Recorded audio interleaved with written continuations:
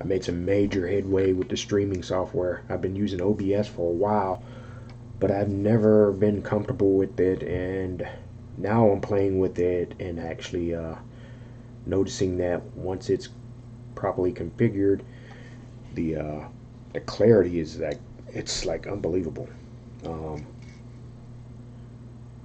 yeah, I'm using a type of camera. I'm using a Logitech. It's a 1080p webcam. Um, it's a 922 Pro Stream, so it's designed to stream, right? Um, but I've been using it a while, and I've done videos and streaming through this before with OBS, and I'm looking at what's showing on the screen right now, and it's like ridiculously clear. It's surprising, actually. Anyways, we're gonna try and do a short video. We're probably gonna create several videos today. Um, so I've been on this 1911 tear, and for those of y'all who are have been paying attention, the weapon is clear. Hold on a second here. I'm always having to deal with this strong ass spring. So, I'm not sure if you can see that. I'm not pointing it at me, but it is clear. No mag. This is my Rock Ultra 10mm full size double stack 1911. I have not been able to take it to the range. You know, I've been really busy with work. But the plan is to maybe do it this weekend. This is my birthday weekend. My birthday's on Monday. What have I been doing? I've been trying to figure out how to scrounge up more 10mm and shoot it without breaking the bank. So ammo is a little bit scarce, and when you do find it, it's very expensive. And what is available usually becomes out of stock very quickly. So it's been a little bit difficult. On top of that, I've been trying to order more magazines, and those are scarce as well. In fact, I cannot find anyone that stocks these double stack Rock Island Armory 10mm. These actually fit 40 as well. Magazines. So I've done a little bit of research, and you can use I think it's P16-40. They're basically very similar to this. You might have to do some cutting on the feed lips, but there are videos and forum posts that kind of document that process. Also, I've found that Remington R1 magazines for 45 can be used without issue. This is a 16-round magazine. The Remington R1 will be a 15-round magazine. So I ordered 2 of those Remington R1 magazines because Century Arms said that they were in stock, and of course I don't believe they are, because the order has been sitting there processing all week. The same thing happened with Armscore. So Armscore initially had them. The day I bought this is the day I tried to buy 2 extra mags, and I sat there, you know, the order sat there for maybe 2 weeks before I kind of reached out to them and said, hey, what's the deal? And they said they're out of stock. And I was like, they weren't out of stock when I ordered them, or so says the website. The website said they had like 500 to 600 left, you know, available.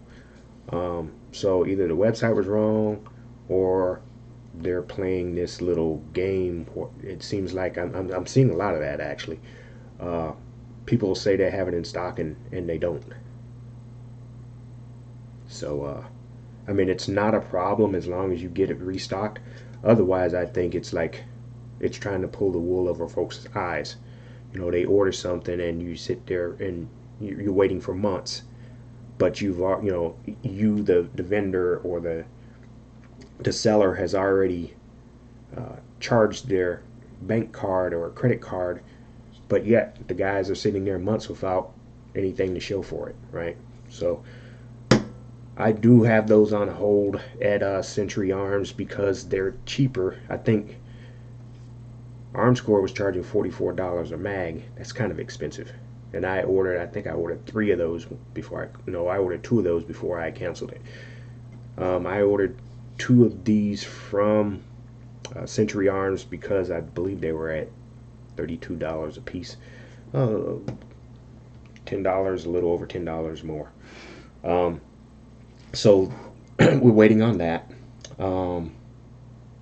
I also did some studying up because I do believe in my last video I was showing a target when shooting this gun where I was always pulling low left, and I tend not to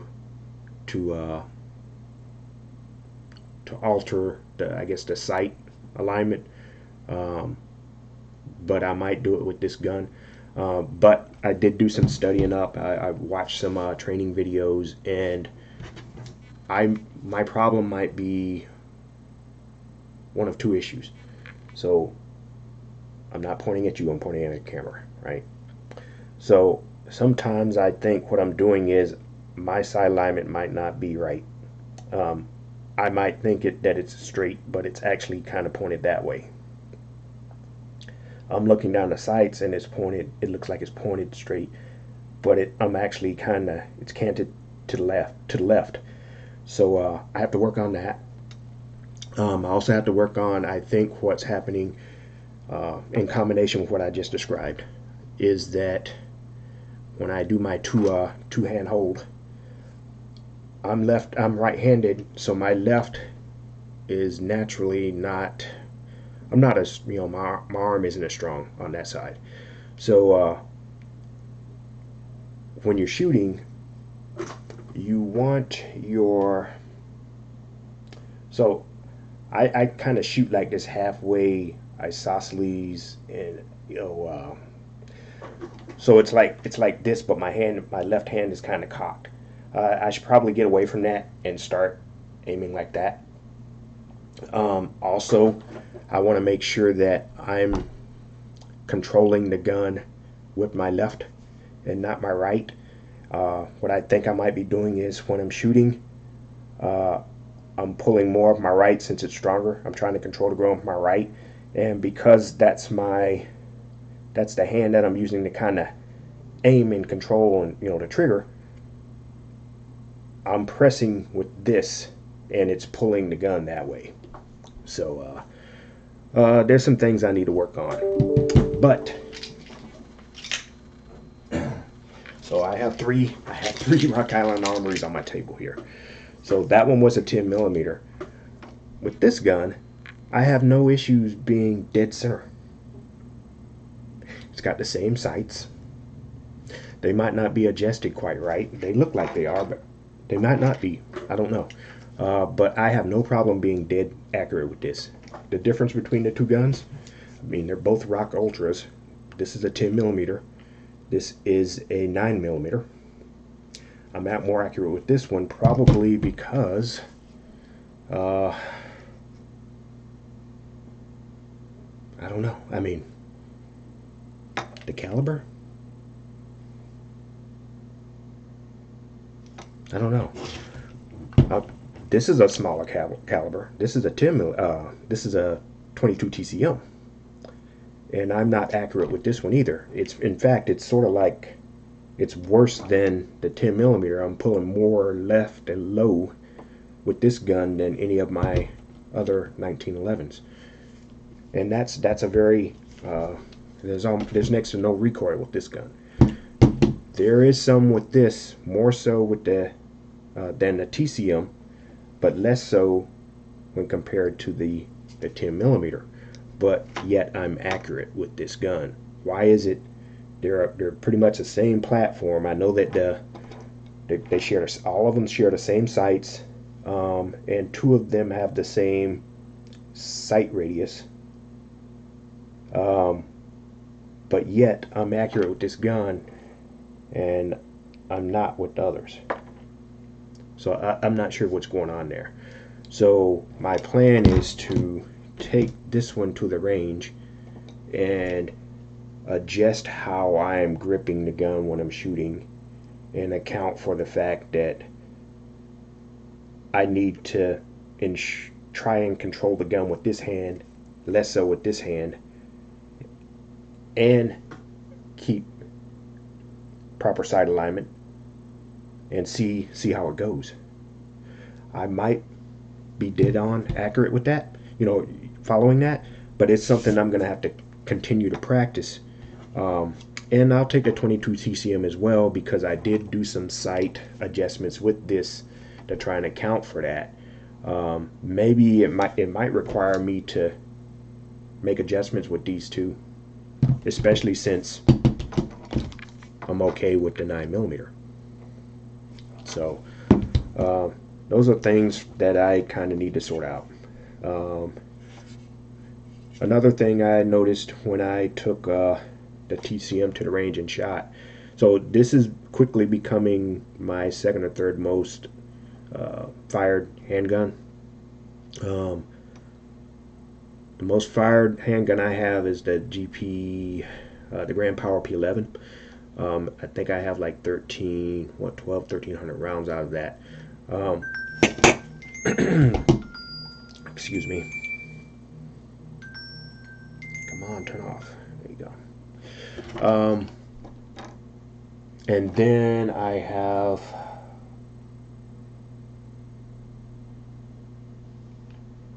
my XD9 Mod 2, which probably has 500 rounds through it.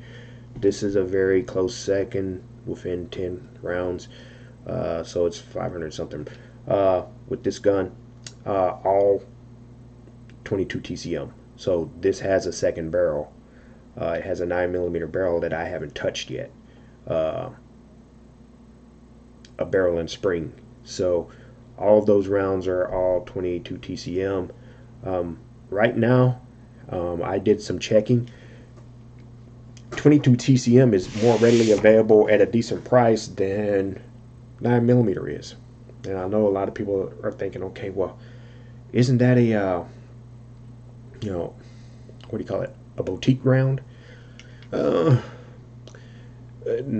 is certainly more popular, but because everyone has guns in 9mm and everybody's looking for that ammo now because everyone has those guns, 22 TCM, it's still within stock. It's still able to be found.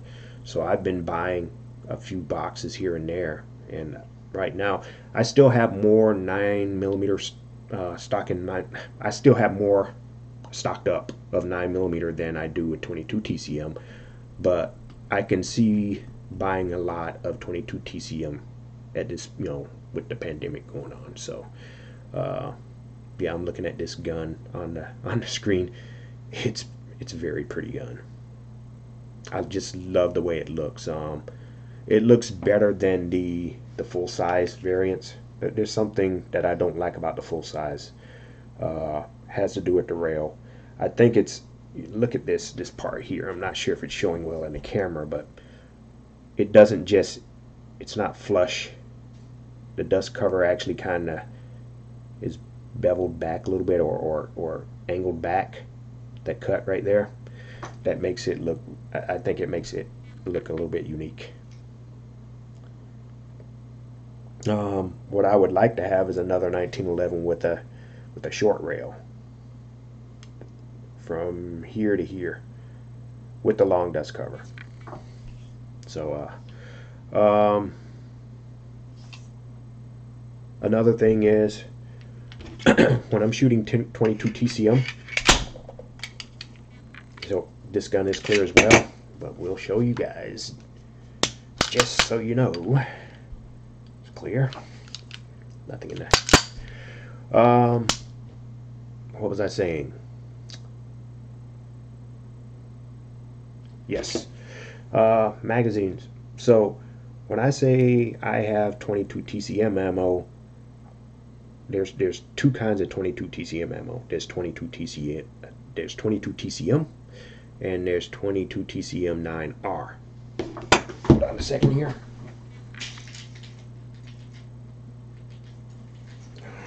That's it's gonna time out.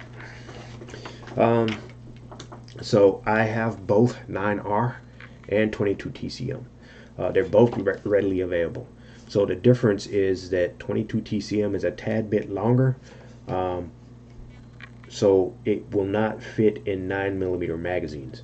So this gun comes with a 38 Super magazine, which will fit 22 TCM ammo. So I only have one of these, and I'm not going to buy any more because I found that I can shoot 22 TCM 9R out of this gun. Why? Because I have additional Wilson Combat 9mm magazines. So I've been buying a lot of 9R so that when I go to the range, I can use more than one mag. If I just take 22 TCM to the range, I can only I have to stop and reload this mag all the time, and it's I think it's a 10, yeah, it's a 10 round mag. I might stop doing that, or I might try and order a 38 Super mag that I know will take 22 TCM, maybe something from Wilson Combat again, but it has to be proven to not be problematic with 22 TCM ammo.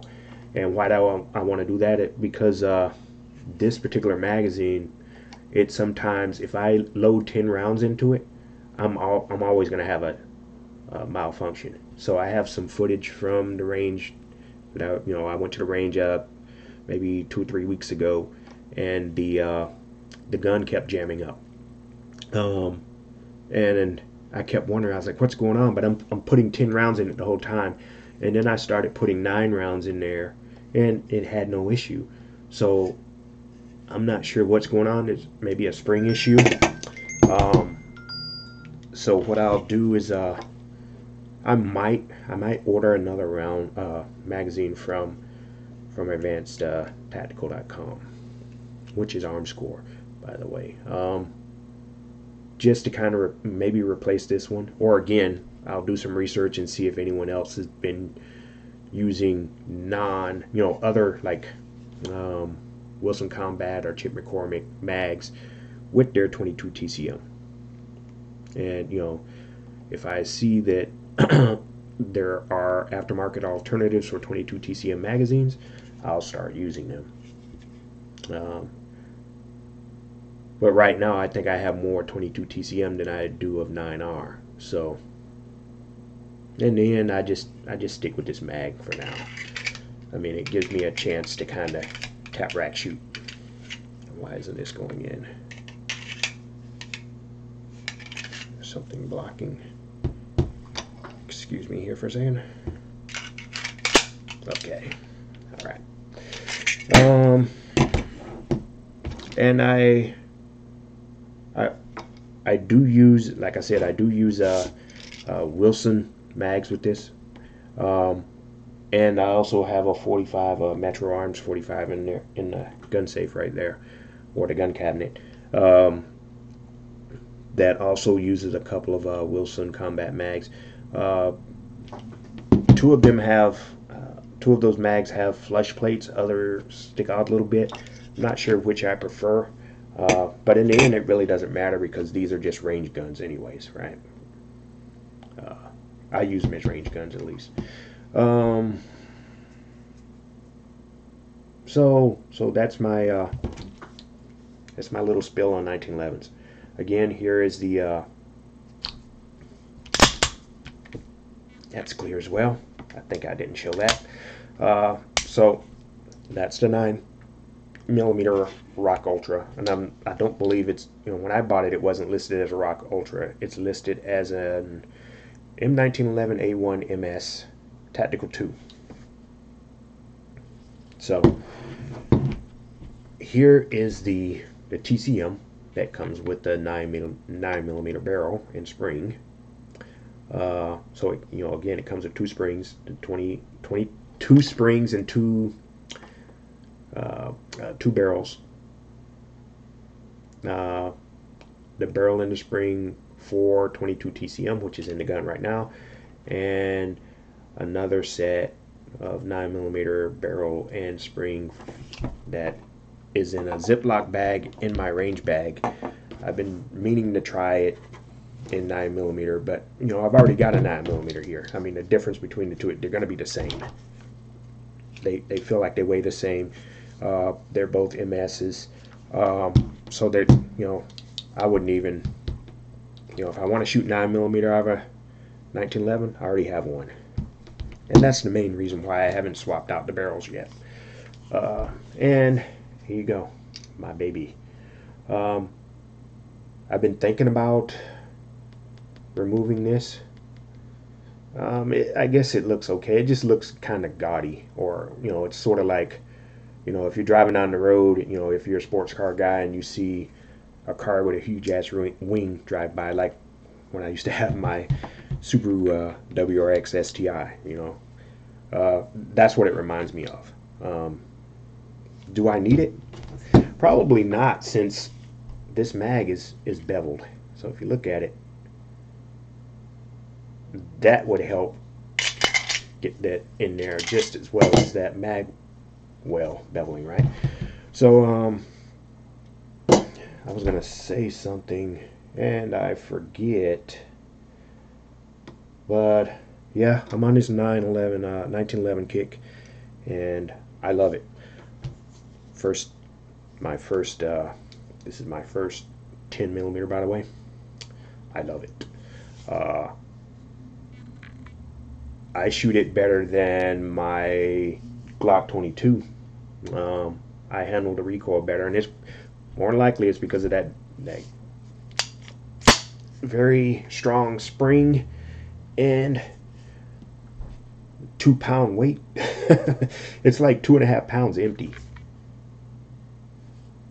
So I mean, I haven't fired hot ammo from it yet, but it does not. It feels totally different than when I shoot my my 40 cal. My 40 cal is like, it's like bam, bam. You know, and I'm not the weakest guy there. You know, I'm not the weakest shooter out there. But you know, I'm not strong, but you know, I'm not like super strong, but I'm not weak either. So you know, a lot of it I think is because it's a Glock. Glocks are light, and because of that, there is no extra weight to help mitigate that recoil. So you know, the dynamics between different guns is astounding. Most people don't account, you know, they don't think about things like that, and I did. I was looking at getting a Glock 20 as my first 10mm, and I almost did. I was getting ready to kind of purchase one, and then I kind of thought back and I said, remember when you got that Glock 22? And I've fired 40 cals before, but I've fired them through all metal guns. There's a huge difference. So I didn't have any problem with the all metal guns, you know, in 40 cal. But when I went to, I didn't even, I've never tried a polymer 40 cal. And I thought that, I didn't even ask, you know, for any rentals or anything, because I just assumed, okay, there's going to be no difference. And there was. It was a huge difference. And I was a little bit put off. You know, I don't fire that Glock 22 all that much, because it just feels nasty. You know, some people don't mind it because that's what they're used to. But I got a lot of different guns here, and that's just not my preference. It would be if I was kind of, you know, if I was limited to just that one, maybe. But yeah, again, I'm not having any problems with this whatsoever.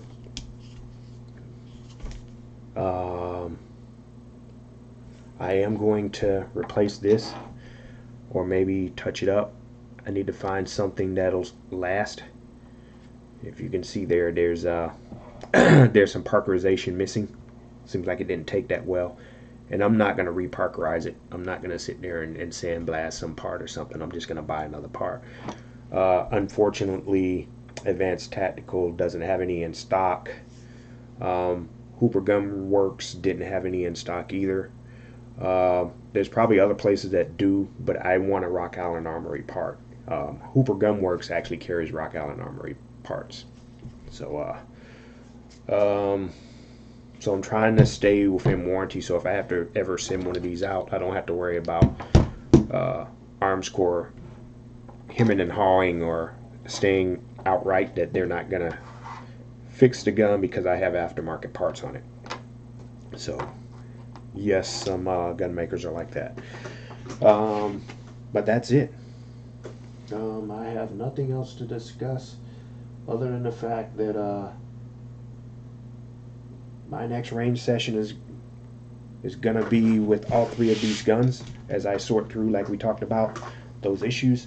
And then after that, I do plan on trying to focus on my shooting my AKs. I have an AKP that I've very rarely fired.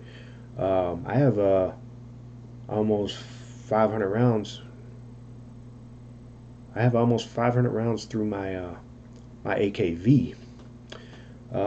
It's very easy to shoot that thing fast, and I'm not joking.